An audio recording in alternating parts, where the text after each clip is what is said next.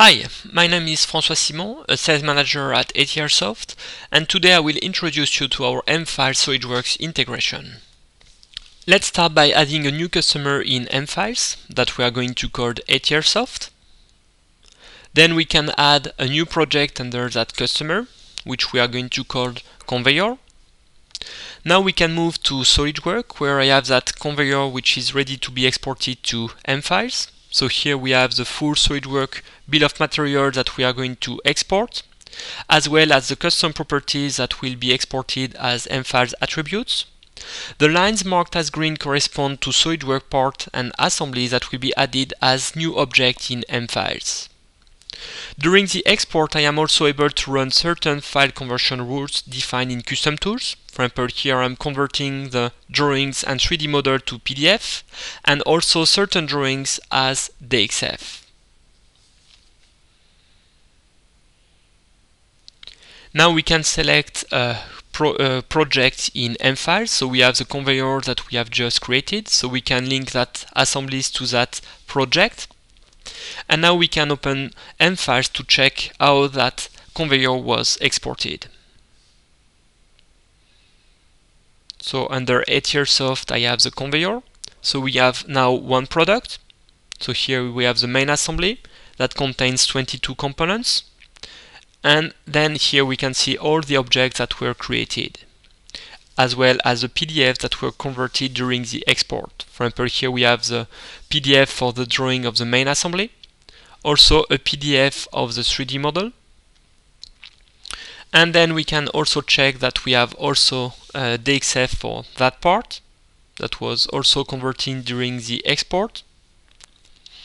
Also we have the drawing for that same part, as well as the PDF containing the 3D preview. We can now check how existing object can be updated in MFiles if the SolidWorks part is modified. For example, I'm going to select that part, and then I'm going to modify the custom properties of that part so that the part is no longer fabricated, but we are going to have it as a purchased part. This will create a new type of object in MFiles. So if I now click on the export, we can now see that the main assembly and also the sub-assembly where that modified part is used are marked as yellow lines. So this will create a new version in MFiles, and the part that was modified will be created as a new object. So now we can link it to the conveyor project in MFiles. So here we can see that we are also going to create a new version in MFiles. Let's now check how the product was updated in MFiles. So here we have the conveyor, the product, and now we can see that we have one new component under purchased component. So here we can, for example, open the PDF of that part that we had modified in SolidWorks. Let's create a new project for that same customer that we are going to call Conveyor 2. Now we can check how existing SolidWorks products can be used in other MFiles projects. So if I go back to SolidWorks, and if I export once again that conveyor, so the export is run pretty quickly as the object already exists in MFiles. I can now link it with the new project, and we can verify how that conveyor was exported to the Conveyor 2. So here we can see that we have exactly the same structure as we had for the first conveyor.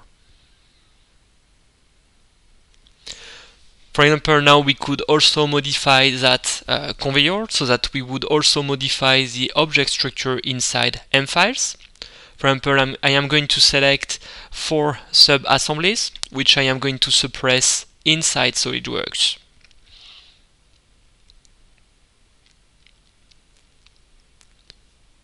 So now the assembly has been updated inside SolidWorks, so I can export the new structure to MFiles. So if I now click on the export, I can then choose to which project I want to link the new conveyor. So we can choose the Conveyor 2. A new version is also created in MFiles, and we can now check how the Conveyor 2 was updated in MFiles. So we used to have 21 components, and if I now update MFiles and if I check the Conveyor 2, So we can see now that we only have 15 components. This MFiles SolidWorks integration also allows you to export SolidWorks custom properties as MFiles attributes. For example, if I select a part and then open the custom properties that we have defined by using CustomTools, you are basically able to export any of those custom properties as MFiles attributes. We can select the corresponding object in MFiles, and as we can see, the description, the manufacturing method, and also the revision were SolidWorks properties exported as MFiles attributes.